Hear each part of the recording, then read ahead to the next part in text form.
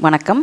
இன்றைக்கு நம்முடைய மோசமான சுற்றுச்சூழல் மற்றும் உணவு பழக்க வழக்கங்களால் நோய் எதிர்ப்பு சக்தி முற்றிலும் குறைந்து போனதால் நோய்கள் இல்லாத மனிதர்களே இல்லை என்று சொல்லலாம்.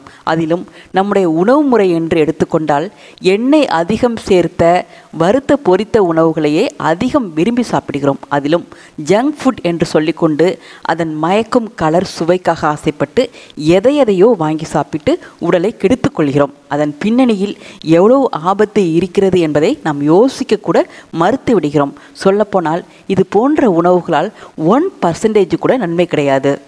உண்மையில் கடவுளால் நமக்காக படைக்கப்பட்ட நோய் தீர்க்கும் உணவுகள் நம்மை சுற்றி கொட்டி கிடக்கின்றன. அதில் ஒன்றுதான் முருங்கைக்கீரை. சொல்லப்போனால் இதில் இல்லாத சத்துக்களே இல்லை என்று அடித்து சொல்லலாம்.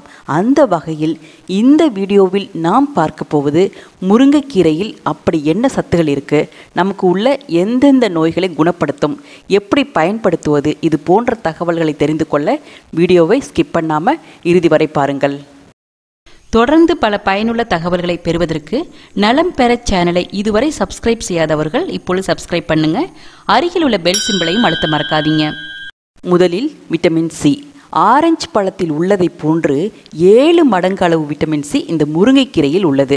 விட்டமின் சி உடலில் நோய் எதிர்ப்பு சக்தி அதிகரிக்க உதவும். இன்றைய காலகட்டத்தில் நோய் எதிர்ப்பு சக்தி இல்லை என்றால் வாழ தகுதி இல்லை என்று நோய்கள் முடிவு செய்து விடுகிறது. எனவே உங்கள் நோய் எதிர்ப்பு சக்தி அதிகரிக்க அவசியம் வாரம் 2 முறையாவது முருங்கைக்கீரையை உணவில் சேர்த்து கொள்ளுங்கள். மேலும் விட்டமின் சி சருமத்தையும் பாதுகாக்கும். மேலும் முருங்கைக்கீரையை அடிக்கடி சாப்பிட்டு வந்தால் தோலில் சுருக்கங்கள் ஏற்படுவது குறையும், தோல் நோய்கள் வராமலும் தடுக்கும்.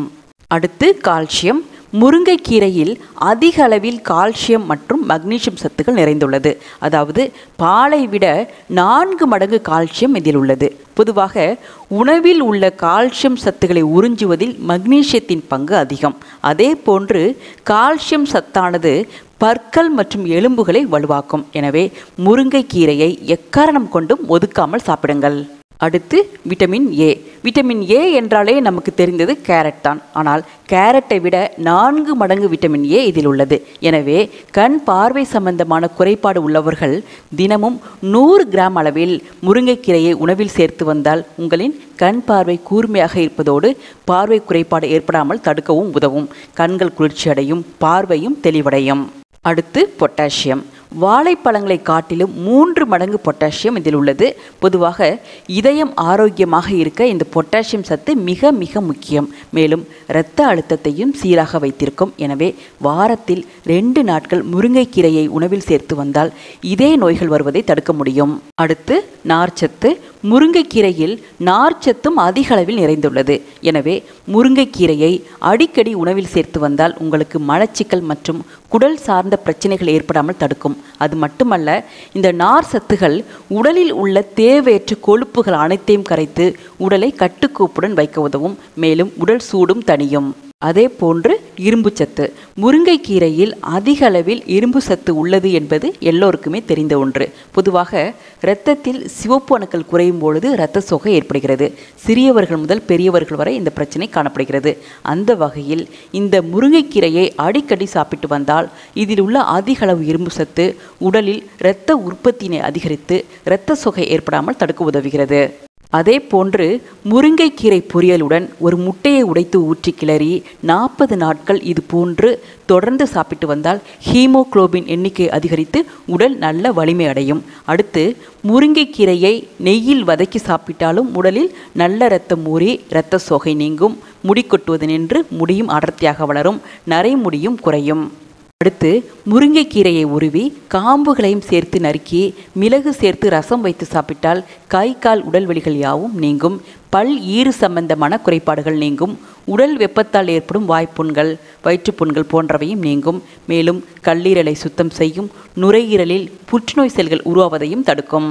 அடுத்ததாக சத்து இல்லாத உணவுகள் மற்றும் முறையற்ற உணவு பழக்கம், மன அழுத்தம் இவற்றால் மலட்டுத்தன்மை ஏற்பட்டு குழந்தையின்மை பிரச்சனை அதிகரித்து வருகிறது. இதற்கு ஆண் பெண் இருபாலரும் முருங்கை இலைகளை வேக வைத்து சூப் போன்று செய்து அடிக்கடி சாப்பிட்டு வந்தால் மலட்டுத்தன்மை குறைபாடு நீங்கும்.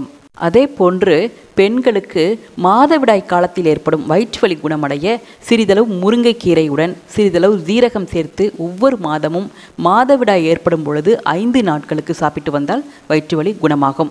முக்கியமாக பெண்கள் முருங்கைக்கீரையை வேர்க்கடலையுடன் சேர்த்து சாப்பிட கருப்பை வலுவடையும்.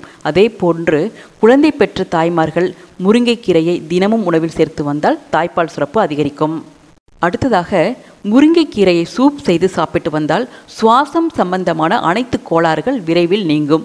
முக்கியமாக ஆஸ்துமா, மார்புச்சளி போன்ற சுவாச கோளாறுகள் உள்ளவர்கள் இப்படி முருங்கைக்கீரையை சூப் செய்து அடிக்கடி சாப்பிட்டு வர நல்ல பலன் கிடைக்கும்.